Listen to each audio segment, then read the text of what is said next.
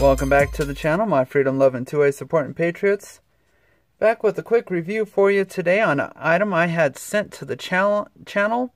I was sent this at no cost, free to me for review, as I always make known when that happens. So it's a basically a Pmag magazine holder. It's from a company called Adoreal. They are on Amazon. I'll have the link down in the description box, of course. These retail for $10.99. So basically, I mean, it's pretty simple product. Made a, you know, drill into the wall and hold your mags for you. It comes in at 3.7 ounces. So it's nice and lightweight. It's made out of ABS plastic. It is 9 3/8 inches long, 3 inches wide, and the height on it, you're going to be looking at 1 5/16 inches. So a cool thing about this is it is pretty modular. So you can go ahead and if you didn't want to run, say, 6 in a row, you can pop that out there. And so you could do 3 and 3. You could have them, you know, stacked, spaced out, staggered, you know, however you want to set them up. I mean, you could use just one if you wanted. Or, you know, you could buy multiple kits and run them in just one long continuous line. So it does come with 6 holders, and as you can see, all the pieces are the same except for the far left end piece, which they didn't make any slots in it, and that's just I'm assuming to give you more of a clean look on the edge there. So you could run, you know, like I said, as many as you wanted, but say if you were to buy a new kit, you wouldn't be able to run this end piece onto the far left piece. But you could go ahead and just, you know, start the whole new section and run that smooth piece on the edge over here. But they do lock in, like I said, as you can see there. The slots run down a ways, you know, kind of depending, like halfway there, maybe 2/3 of the way there. And then a look at the part that locks into that. And so it only, you know, locks down that part way, so it keeps it nice and flush. But so where that can't sink down below that, so it keeps them nice and lined up for you.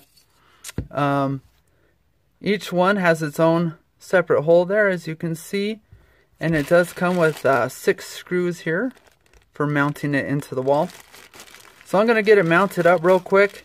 We'll throw it on a wall here and stick some mags in it and see how it looks and what I think of it. Alright, so I got it mounted up to the side of the workbench here. For video purposes, I haven't decided on a final destination for it yet. So basically, to go ahead and get it mounted, all I did was hold it up there and then made circles with the pen where I wanted to drill my holes. And then I went ahead and pulled it down, drilled the holes, and then went ahead and held it back up and put the screws in. So pretty basic installation. So I'll try it out with some different mags here and see how they do. Pmag, just a 10 rounder. Fits just fine. It's a Gen 2 Pmag, 30 round, fits just fine. Be a Gen 3 windowed Pmag, goes in piece of cake. 40 rounder Pmag, bam, goes in. And then I only run Pmags in the Amend 2 Gen 2 mags. So you can see here, so I figured I would try to see if those fit, as it is recommended for Pmags. But as you can see, those are a little bit tighter fit, but they fit in just fine as well.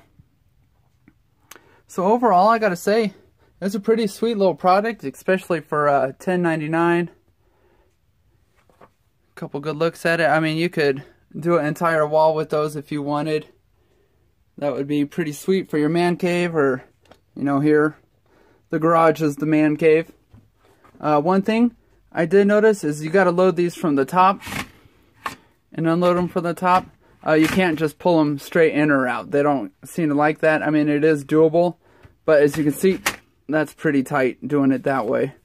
So they like to be loaded from the top and taken out from the top as well.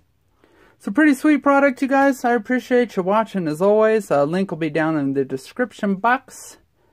Like, comment, share, and subscribe, as they all say. Thanks for watching, you guys. God bless.